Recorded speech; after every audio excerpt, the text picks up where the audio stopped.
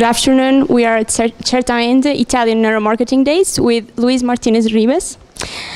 In a society that seems to be overwhelmed with information, it is very hard for companies to stand out. How can companies overcome this problem and get customers' attention? And can neuroscience be a useful tool for facing this challenge? Yes, you are right. In a current society, and I think that is going to be even worse in the future to come. We are living in an absolutely intoxicated society. In a normal day, we receive between 2,000 and 4,000 impacts, stimuli per day, at least. So this is an overdose of, call it data, call it information. The brain and as humans, we are protected. We have, as psychologists say, we have a filter. We call it selective perception filter that is filtering the things, the image, the information that the filter considers that are useless to us. So the way to break the filter and your message may be able to pass the filter and you become conscious about this message is through emotion. So emotion is necessary for your message to become visible. This is number one. Emotion is necessary for making human decisions. Without emotions, humans are not able to decide anything. This is said by Portuguese Antonio Damasio. And emotions are very important for the memory. So these are the three, possibly more, but these are the very important things, aims, purposes of emotions. Very important for brand recall also then. Yeah, of course. The third one is brand recall. Much better, I would prefer to say brand experiencing recall.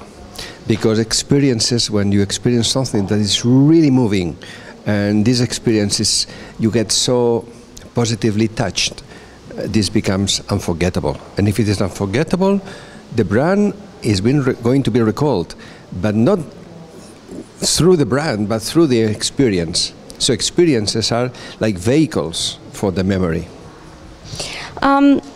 Is it possible to get consumers to buy products regardless of price?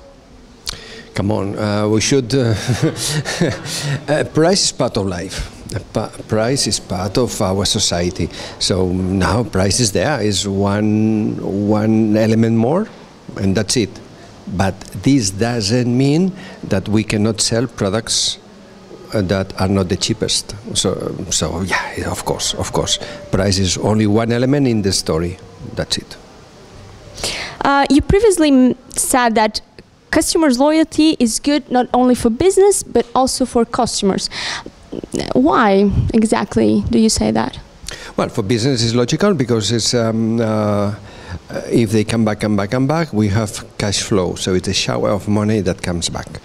This is for business. And for customers it's very important because when when people make decisions, they have to pay attention before making the decision. So getting information about the refrigerator or the TV set or the car I want to purchase or about the new machine in my factory or this application for my information system.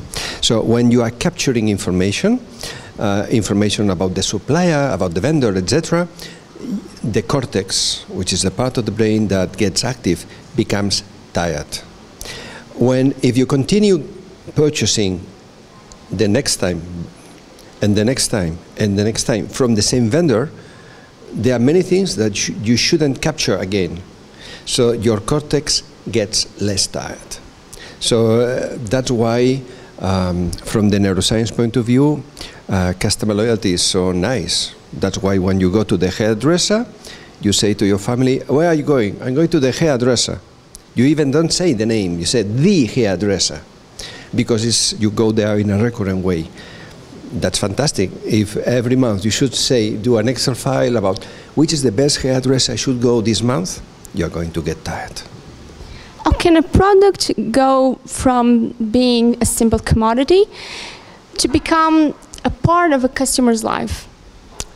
This is what it should be.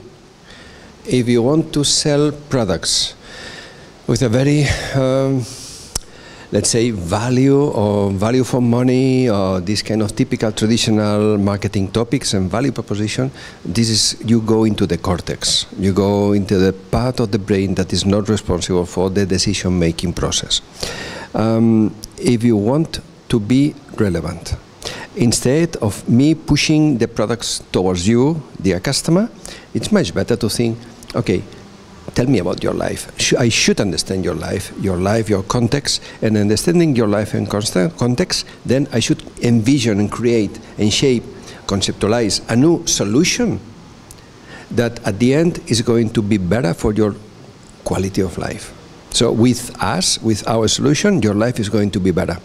If I am able to, first, understand you, second, become engineers and solutions, and then third, I become a script writers of a sequence of feelings. This is communication. So I would like you to feel this. And you feel that my product, my solution is going to be good for your life. You are going to sleep better, calmer with us, etc. At the end, you are going to purchase from us instead of me push the product to you.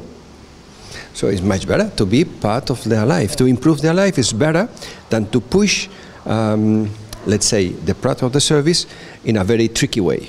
Instead of forcing people to buy it. Forcing is, it's not in the current life. Thank you so much for your time. Pleasure.